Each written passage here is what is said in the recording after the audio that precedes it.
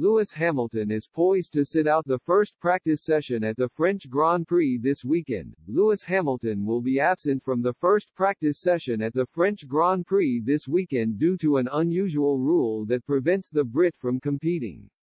All teams are required to run a young driver for 2 FP1 sessions during the season, which forces Mercedes duo Hamilton and George Russell to each sit one out. Hamilton and Mercedes have been touted by Damon Hill to clinch a long-awaited race win on Sunday, having failed to finish higher than third at any point this season.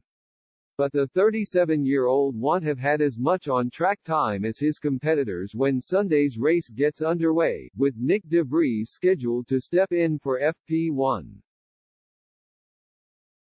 That's due to a little-known rule that forces every F1 team to draft in a young driver for 2 sessions per season, and Mercedes have opted to take a chance on this weekend. The team's statement read, "Nick de Vries will be driving in place of Lewis Hamilton in FP1. Over the course of the season, each driver is required to give up one of their first practice sessions for a young driver." Lewis has selected FP1 in France for his session, and George will take place later in the season. It is certainly an unusual rule in the world of sport, given that teams are rarely forced to drop their best players or disrupt their preparation for a big event. Nevertheless, team principal Toto Wolff is committed to seeing the positive side and is ready to keep a close eye on how de Vries fares. Nick is replacing Lewis in first practice this weekend as part of the allocated sessions for young drivers this year, explained the Austrian. "So we are looking forward to seeing how he gets on." De Vries, 27, won the F2 championship in 2019 and has gone on to enjoy success in Formula E with Mercedes.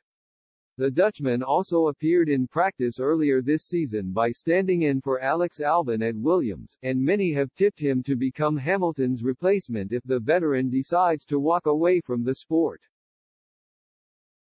Hamilton will slot back into his W13 later in the afternoon for FP2, which is scheduled to get underway at 4 p.m. British Summer Time on Friday.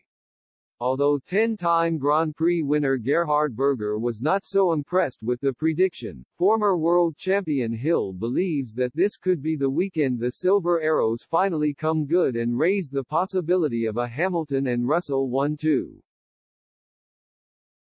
"I am going to go with Lewis Hamilton to get the win," he told the F1 Nation podcast.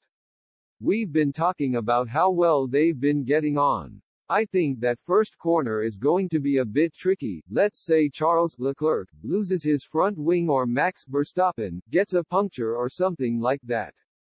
Maybe even on pure pace, the Mercedes springs a surprise because I think in race trim, Lewis has, on occasion, been very quick."